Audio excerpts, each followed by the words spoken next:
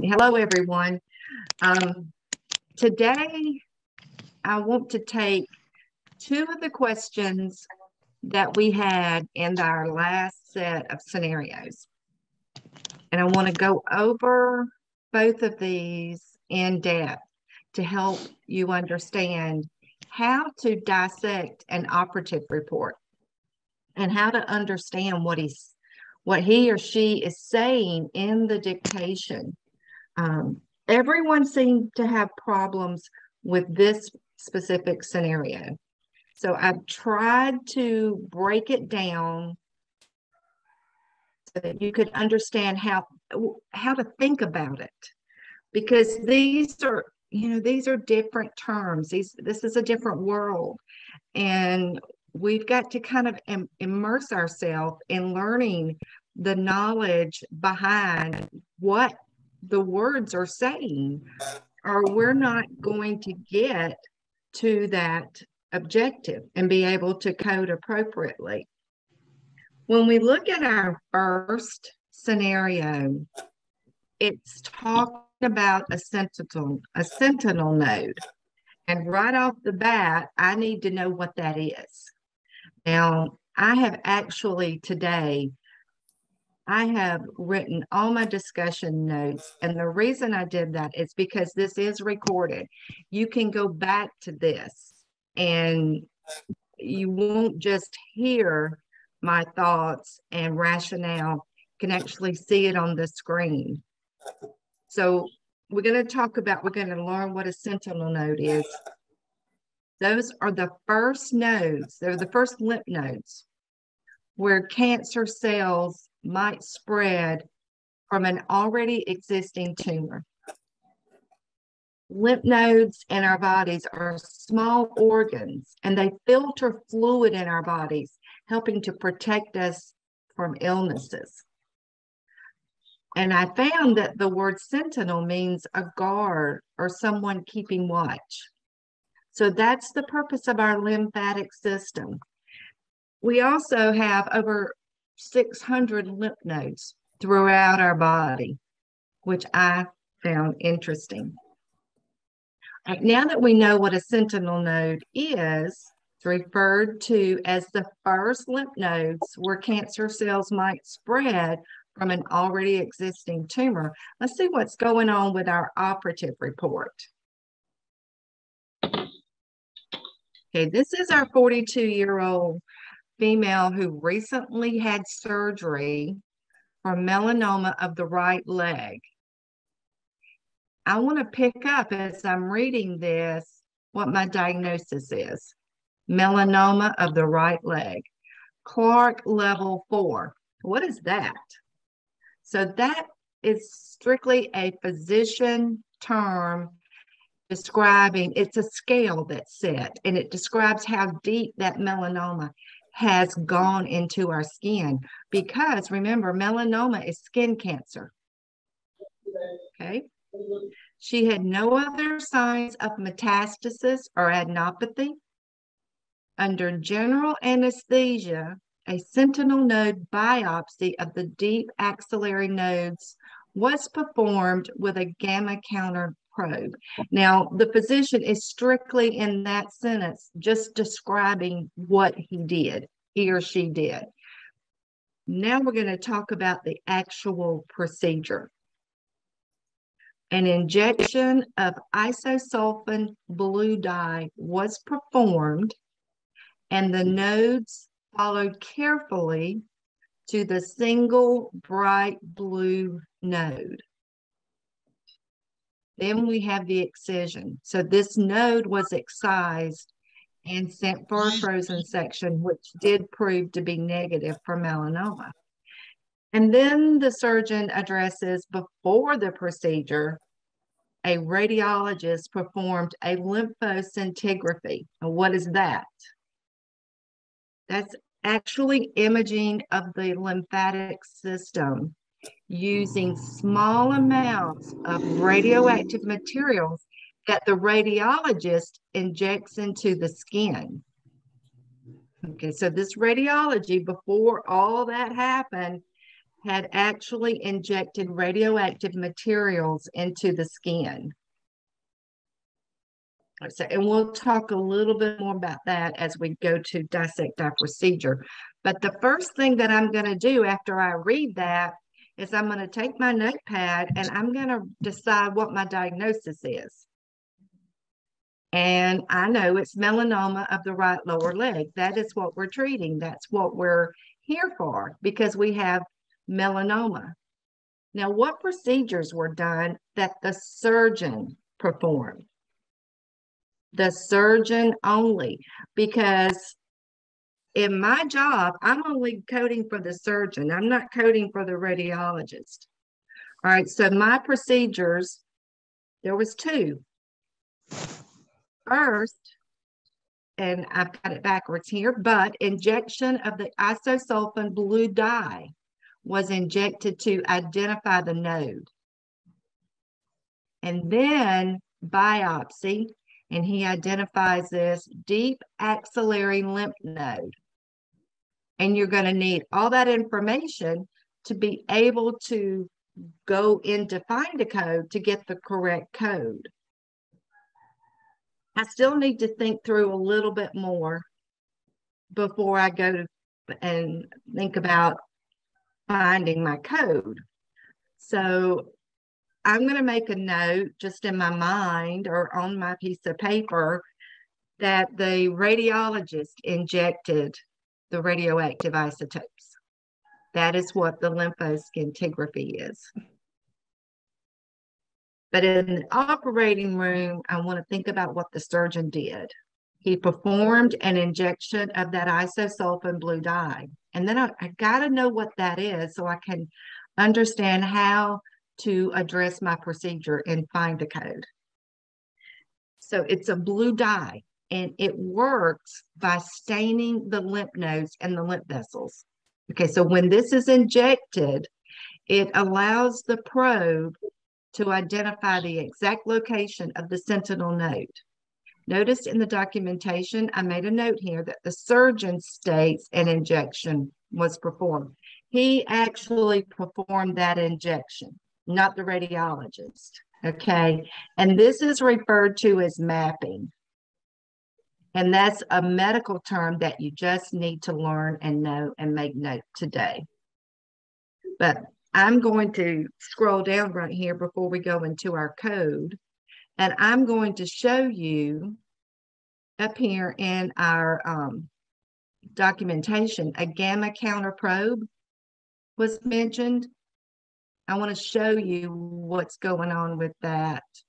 All right, so the radiologist has injected the radioactive isotopes into the skin of the patient. In the procedure, the surgeon injects the isosulfan blue dye. That dye will find that radioactive material, which is locating the sentinel node that needs to be dissected. The radiation is detected through this probe right here. So we've already got the radioactive material, radioactive beads or dye, whatever the tracer is that the radiologist used. We've got that injected into the patient. We then have the dye in the patient. Now we got to find the lymph node. We've got to find that specific lymph node. He's going to, he knows the area because the radiologist has confirmed the area on the body in the axilla that is that we're looking at the possible melanoma. So we've confirmed that through x-ray. So we know where we're at on the body. We're going to take this probe and we're going to actually move it around the area until this gamma counter probe starts beeping, until it reaches whatever set number. And that's when we know where to make the incision. So that radioactive material that the radiologists use, the isosulfan dye that the surgeon used, have found the sentinel lymph node. Now, the best way to see this is a YouTube video, because there are several out there. And this procedure is common. This is not something that you will not see ever again, because you will. So it helps us to understand the terms that we need to look for in our coding. All right, so I'm going to move this over here because I want to look at find a code now. And I want to code my diagnosis, okay? And I've actually broken down in my notes how to find the diagnosis and how to find the procedure, because I know that find a code might give us some struggle as we're learning it. So this will help, I hope. So when we log in to find a code, we go to diagnosis, we go to ICD-10-CM, which is where I'm at. All right, now I'm going to go to the index. And I'm going to make sure right here that I'm in my ICD-10-CM index, because it usually pops up what I've looked for last. So you want to make sure you change that. All right, in here, my diagnosis, if I go back and look, and I've got my procedure note pulled up as well, or I've got my notes, whichever it works for you, but I've got a melanoma of the right lower leg, and I need to assign that code. So I'm going to key in my term as melanoma, and I'm going to hit enter. And I'm going to scroll down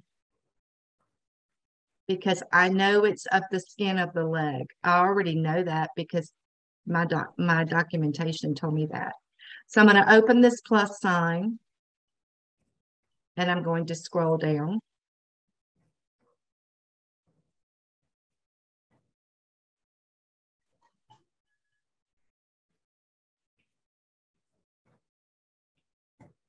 And I find leg in my subterms, and I find C43.7. Well, I know not to stop there.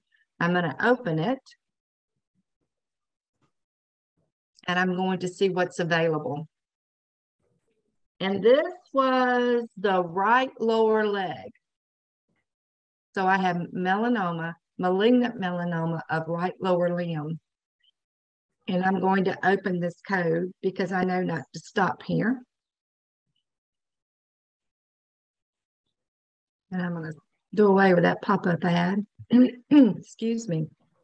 And I'm going to look at my code, and I want to make sure that it is what I need it to be.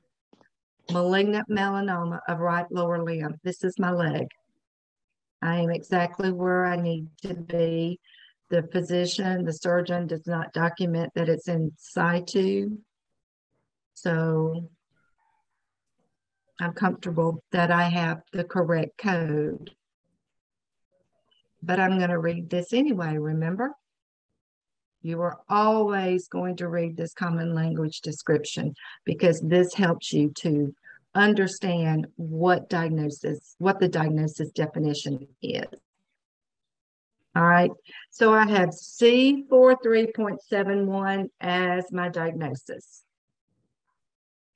Now I want to go figure out how to code my procedure. So I know I'm in CPT, so I'm going to go ahead and go there.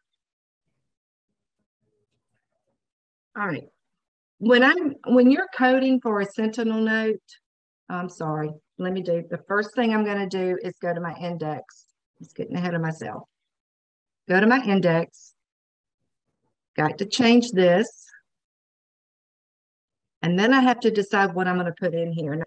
All right, so I have two codes, 38792 and 38900. Well, I don't know, so I've got to pull up both. So I'm going to pull up 38792.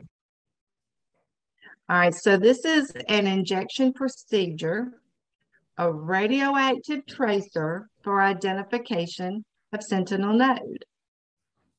All right. I didn't have a radioactive tracer. I had dye inserted. So for intraoperative identification, and mapping is that medical term you need to make a note of because that's a learning term. That's something that you're going to have to know when you're doing these. Identifying the sentinel lymph node, including injection of non-radioactive dye C38900.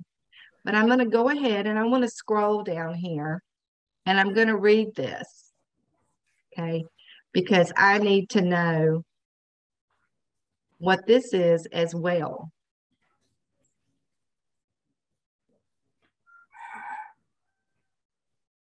Okay. And then I'm going to go over to the second code that was listed in my report. What I have to know here is that the isosulfan blue dye is a non-radioactive dye. Or either, if I don't know that, I would have went with the other code, the 38792. Right here, for injection of a radioactive tracer. So I have to know what the isosulfan dye is. And then again, I'm going to read my common language description. But my 38900 is defined as intraoperative identification, such as mapping, which I've used that term, of sentinel lymph node or nodes, includes injection of non-radioactive dye when performed. And it tells us that we have to list this separately in addition to the code for the main procedure, because the main procedure here is our biopsy. It's taking that node out. But we have to also identify the injection because the physician performed an injection of that dye. We've got to give him credit. We had two procedures performed, the injection and the biopsy.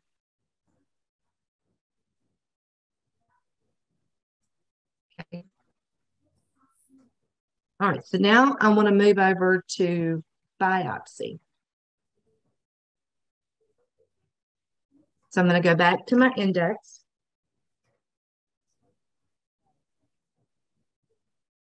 Make sure I have CPT. And I'm going to type in the word biopsy. And I can scroll down either way, but I've got a biopsy of the lymph node. And I've got such a range. But let's scroll on down to see if we find anything within the, and we don't, but I want you to look. Well, okay.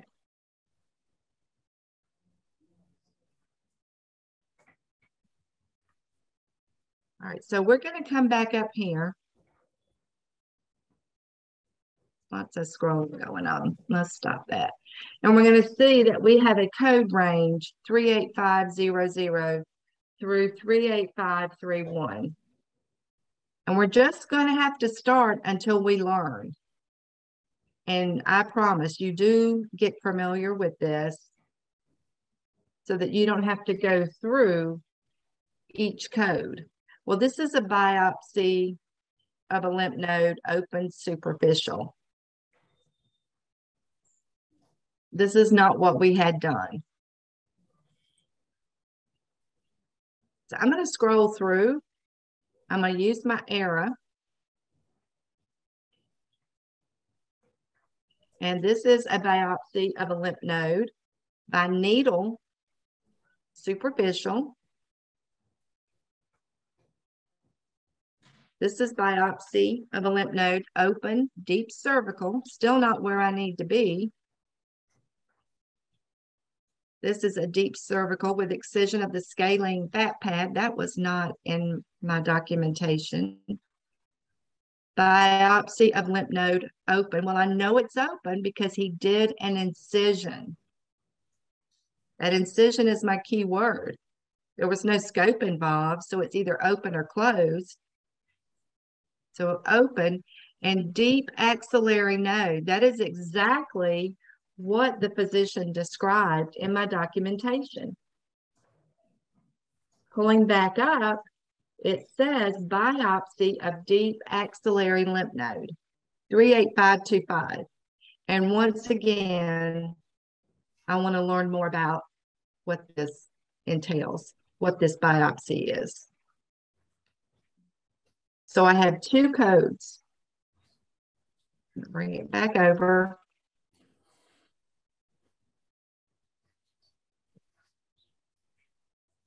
I have the 38900. That's my mapping of my sentinel node.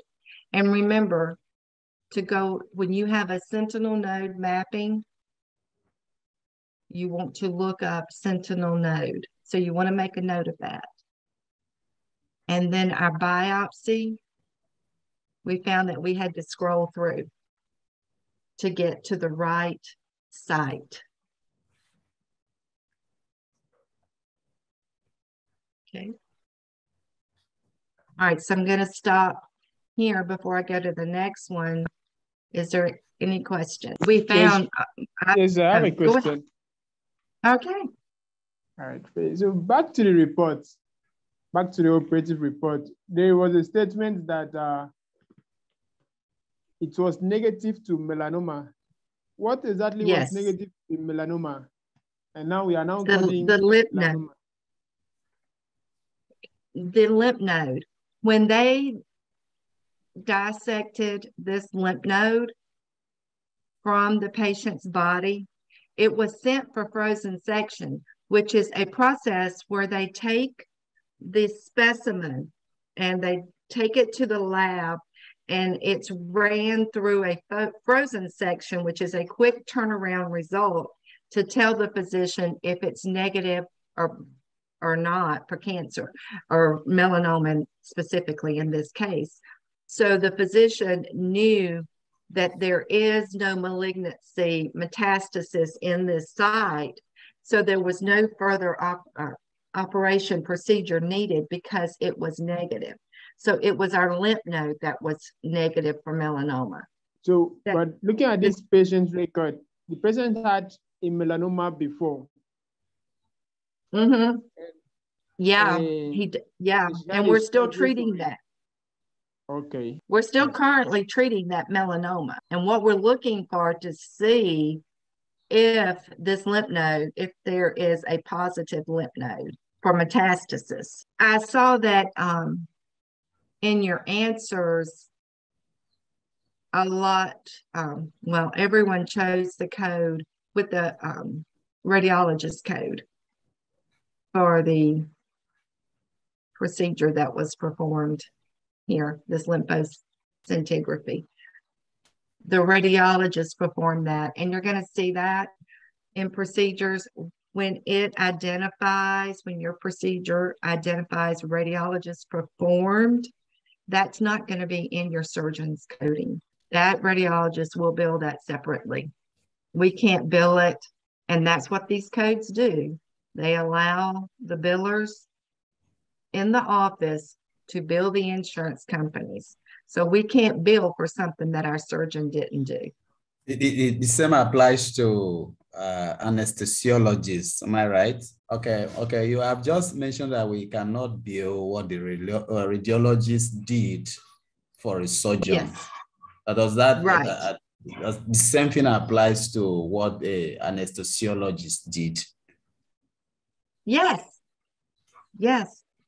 When I'm put to sleep for my surgery, that surgeon can only bill for what he does. That anesthesiologist is going to bill for what he does. Two different physicians. And if you're hired for Dr. Jones, you are coding only for Dr. Jones. Everything is clear now. It means that if the node was positive, we would have coded for melanoma of that too, right? Yes, you would have coded for melanoma of the axillary lymph nodes.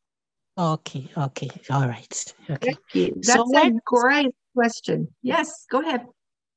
It means that if you are coding for a physician, you have to read through and code for only the procedures he or she did.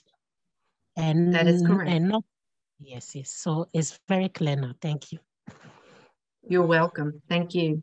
This scenario is, I am so glad that I found it when I went in to find a code, because you need to know what I found that Find a Code does not have in their index. And as a matter of fact, last night I sent a ticket to Find a Code. So make notes here until Find a Code comes back with a response with how to locate intermediate repair, because this one was also a trouble scenario in those last ones that I sent out, but I believe I know why. So we want to learn from this right now, and this is something that if I send any other exercises that has this intermediate repair, or if anything in the virtual internship has this, you want to make a note of how to find the intermediate repair. So let's see what our scenario is. It was simple. What's the CPT code for simple repair of a 3.0 centimeter laceration on the cheek with extensive removal of gravel and debris? All right, I'm going to go ahead and go over to Find a Code.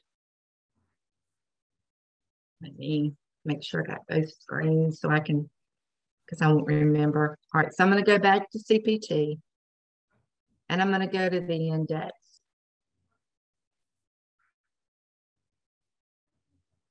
And what I'm going to key in is repair, because I know I have a wound, a skin wound repair. I'm going to scroll down to skin, and I'm going to open it up.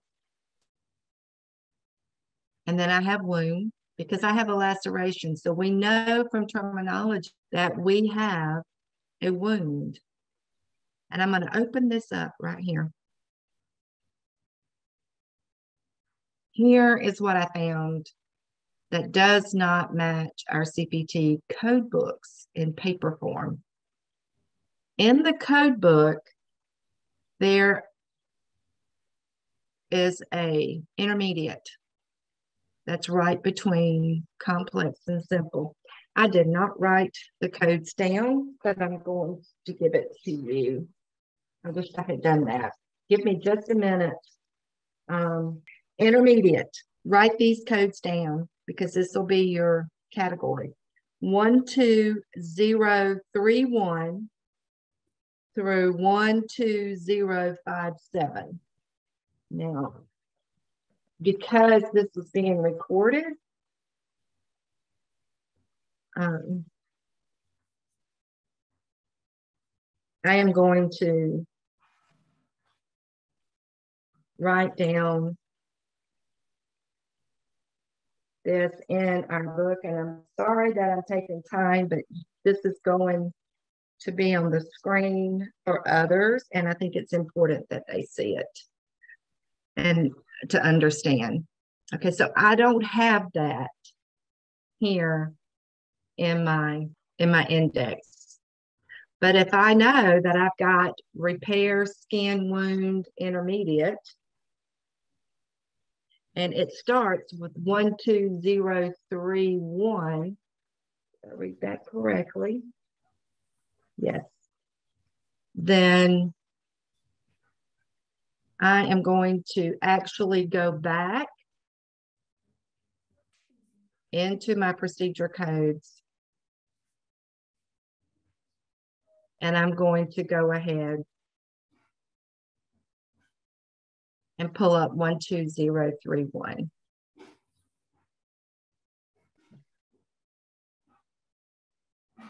Repair intermediate wounds of scalp. All right, so I don't, that's not where I'm at, is it? So I've got to find the cheek or the face, or let's see as we scroll through what this category has, what this section of intermediate has. 12032. I'm still in the scalp and the axilla and the trunk. This is a cheek that I saw the physician repaired. I'm still in the same body area, location. I'm still there.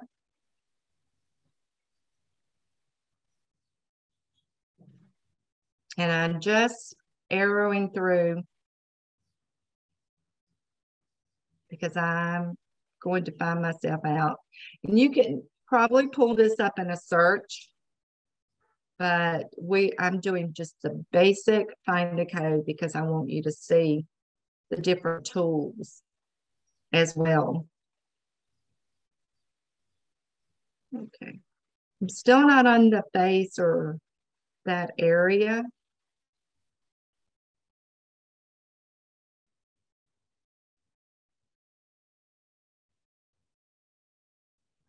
I am now. I'm in repair, intermediate, wounds of face,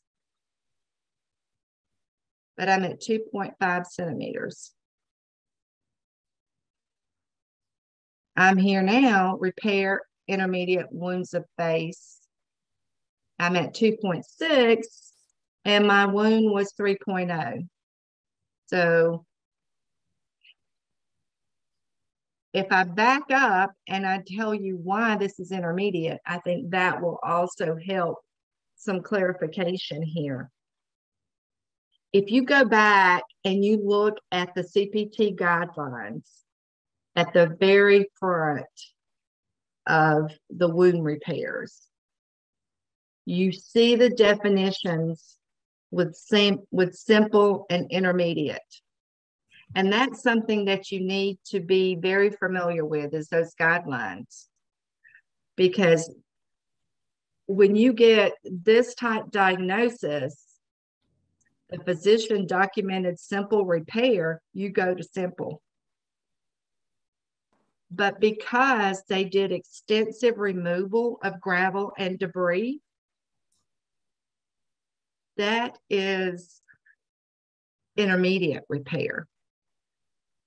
And so I'm going to back up to the guidelines, but I want us to look at the common language description here. Okay, the wound is cleansed and inspected, but I wish I could have highlighted this last night. Extensive, okay. Extensive cleaning and or removal of matter in a heavily contaminated superficial wound. Superficial, this is a simple wound, but it required extensive cleaning. So I can justify the intermediate by the definition of repair of an intermediate wound. I am beyond simple. I'd like to go back to the guidelines at the very first.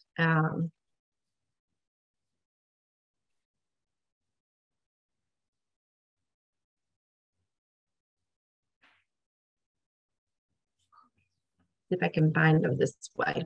No, let's just go here. If I go to section guidelines, I'm going to go to surgery.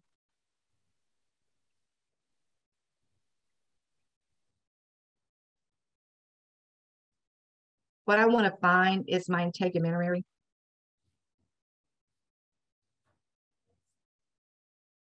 You all can see that I still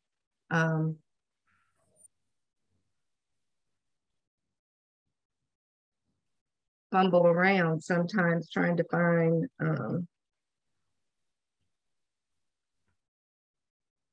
the guidelines for this.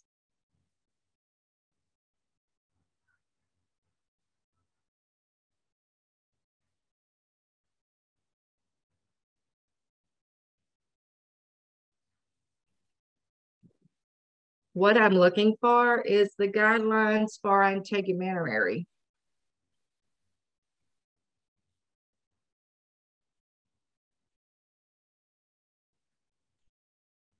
I don't want to download that PDF.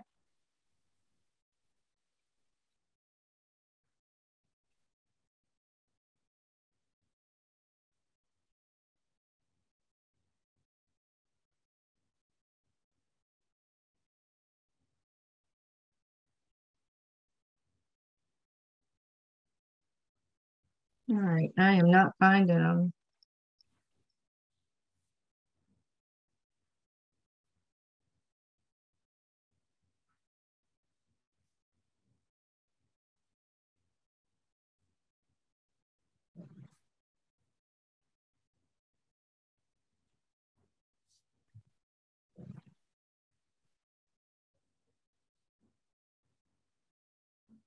Let's just see if I can go back to the chapter section. Here we go. Sorry that took so long. It took me going around my elbow to get to my thumb, didn't it? What I want you to do is to go back, especially before your final exam, those that are taking the final exam Friday, and I want you to review the guidelines for procedures on the integumentary system. And I want you to review simple, intermediate, and complex. But I want to show you right here that intermediate includes repair of wounds that, in addition to the above, meaning in addition to the simple repair, require layer closure, which we didn't have any of that, okay? But if we skip down to the last line, we see that a single layer closure, which is what this is, a simple closure of heavily contaminated wounds that have required extensive cleaning or removal of particulate matter, also constitutes intermediate repair. So that is, you need to make a note of that.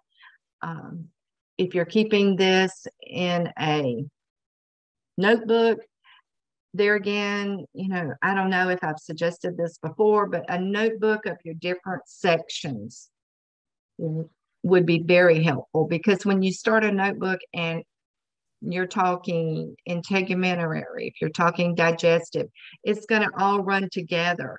So if you can keep the skin and then the digestive, which would be your cholecystectomies, your EGDs, so forth and so on. If you can keep that separated, that will help you. And honestly, I do that.